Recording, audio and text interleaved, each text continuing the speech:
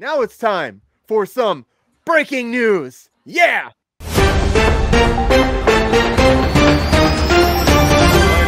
right. We're going to jump into some breaking news today about what's happening in the entertainment industry before we get into our discussion pieces, as we always do here on Cruise Control.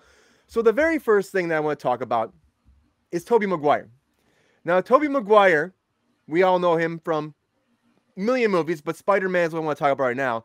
So Tobey Maguire said, yes, he will do another Spider-Man movie. He says if he gets the opportunity, why wouldn't he? He loves it. He loves goofing around, putting the suit on, and running some Spider-Man scenes. So if there's a chance to be Spider-Man again, he says yes. Why would he not do that? Well, he says yes. Sylvester Stallone says no. No. He did not tell Pamela Anderson that she could be his #1 girl and he'd pay her with a Porsche if she would be his #1 girl. He said that was a complete fabrication. No, that did not happen. He denies it constantly. I mean, who knows if it's true? That's what Pam Anderson says, Stallone. That's all I'm saying. So he says no. Well, you know what? Paramount says yes to a Bad Boys 4. That's right. Bad Boys 4 is happening, everybody. Will Smith and Martin Lawrence announced it today, that little video where they got together and like, Bad Boys, what you gonna do? Coming back for, they want to call it Bad Boys for Life. But the problem is they did Bad Boys for Life for the third one, and they were joking about that in their video, but it doesn't really work. You can't do it twice, guys. So anyways, they're saying yes to Bad Boys 4. Well, Hulu is saying no to the show The Reboot. So the show The Reboot's been on there for 1 season. They've done 8 episodes. It debuted September 20th, 22. And it's about, I mean, it's really just writers creating a TV show. And they're like, what are we gonna do? Let's reboot this TV show that was popular. Like, seriously, so meta.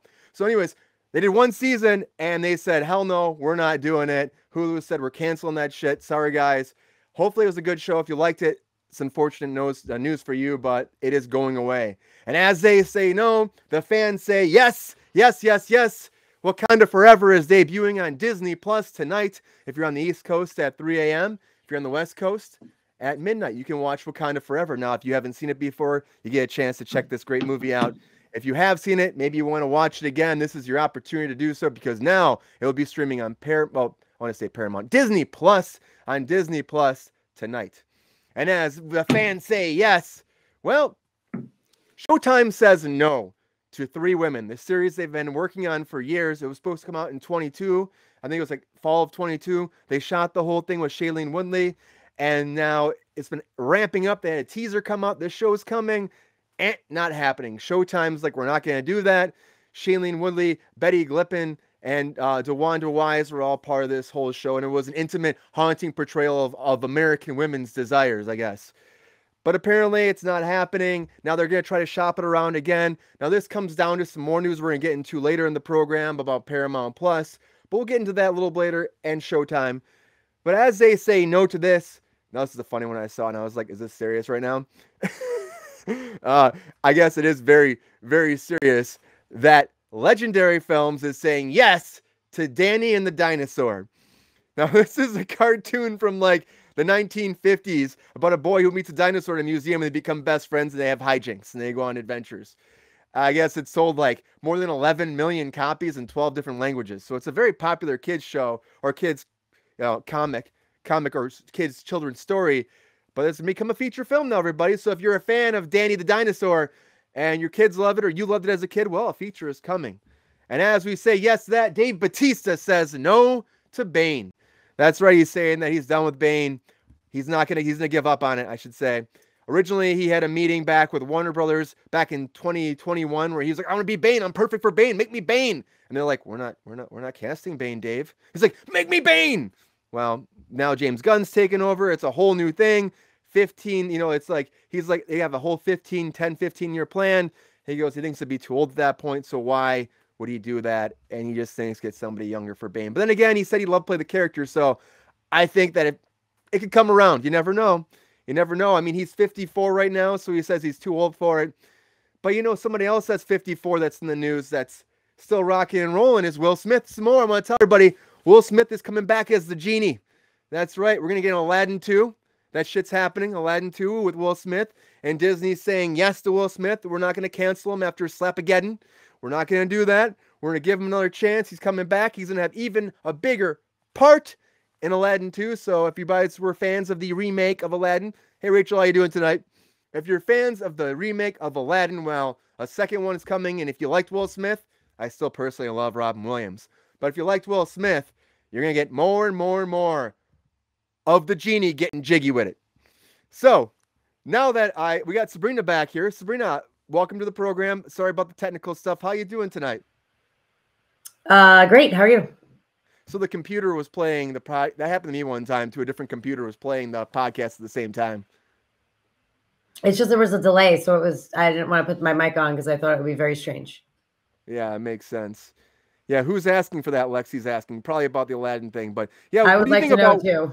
What do you think about Will Smith though, Sabrina? What do you think about Will Smith and Disney giving him another chance and bringing him back in and being Aladdin again? And were you a fan of his, or being, I should say, the genie? Now, are you a fan of his genie? I was not. I was a big fan of the actual Aladdin, you know, when I was younger, the cartoon with obviously Robin Williams. I don't know why you're making live action Lion Kings and live action Aladdins, like live action Little Mermaids. Like, leave it the fuck alone. It was a very good cartoon. That's what it's for. That's what you do. Like, what? Just stop. And not that I have anything against Will Smith, but it was abysmal. I can't. It was actually painful for me to watch. And that girl from Saturday Night Live was Jasmine's like friend that wasn't actually in the cartoon. It was just stupid. The whole thing was stupid. I thought it was terrible. I know you liked it. I thought it was terrible. I think that fan was the friend was a bad choice. Like, why are we making a new character here? It doesn't make sense to me. I just thought that I didn't think he was horrible as a genie. It's a different kind of thing. It's not Robin Williams. Of course, he's doing more of the Fresh Prince thing with it. He's getting jiggy with it, like I said. And I think it worked for what it was. Again, I don't know. Again, they've tried to do other Aladdins, the cartoons, Aladdin 2, Return of Jafar. They did the whole, the third one about the thieves, Prince of Thieves with his dad. I don't know if they're going to kind of play off that with a new one or not. I don't know what the movie will be like, but hopefully it's good. Hopefully it's better than those remakes. Jake, did you hear about this? And what do you think about Aladdin and Will Smith coming back to be the big blue guy again? I never watched the other one. You never saw this? No, I like the cartoon. I'm not going to watch the live action. I mean, like, you weren't giving it a chance? Like, what? You didn't even give it a chance? Come on, No. Why not? See what happens. This guy Richie, I could watch it. So he does some great stuff. Don't. It's stupid. Don't watch it. It's stupid. No, okay. It's terrible. Well, if the thing is about that movie is if you look back what if we at did like childhood, a group watch where we could all watch it together. I don't think no she'll one wants to watch it it with me. I'll talk shit about it the whole entire time. I don't think she'll watch it again. I won't. I was so upset the whole time. The whole movie I was complaining, honestly. The sad thing is, like, if you want to hear Robin sing like Friend Like Me, and you ask a device in your house, whether it be a Google Home or a Alexa, we have those all over the place. I don't want to say it out loud. So if you ask that, you get this version. You don't get the original version ever because of the rights with Robin Williams. Robin Williams said they can't use his stuff. They can't make money off him for 20 years past his death. That was in his will. So that's why you can't find those songs anywhere, which are better, I think, still, because Robin Williams is such a character actor, the way he played it, the performances, the multiple voices. And Will Smith tries to do that a little bit. And I think it works. I mean, like, if you can't have Robin Williams, it works. It's different, but it's same in a way because he's having fun, he's goofing around. But he's no Robin Williams at the end of the day. No. And the fact they're bringing them back. I disagree with you wholeheartedly. He did not try at all to do anything like Robin Williams did. There was zero differentiation in anything he did, except for that he dressed up in drag for like 1 second for that ladies thing. That's the only thing. I was going to say that he did do that part. That was remotely different. The rest of it was all exactly the same. There was zero emotion. He just played it all very, very flat. There was zero bit of him having fun and Robin Williams in there. I very strongly disagree with what you just said. Guy Ritchie, if it's shot like a Guy Ritchie movie, honestly, it's very fast cuts. The action looks good. I mean, there's not a lot of action, but I think they did a good job with the visual effects. I think Jasmine casting was great. Aladdin, I think, was good. I think they were decent casting for them. How about the Sultan was like 6 feet tall and like skinny as a rail? That was ridiculous. And Jafar was like a little short, like sort of round dude. Like it was very.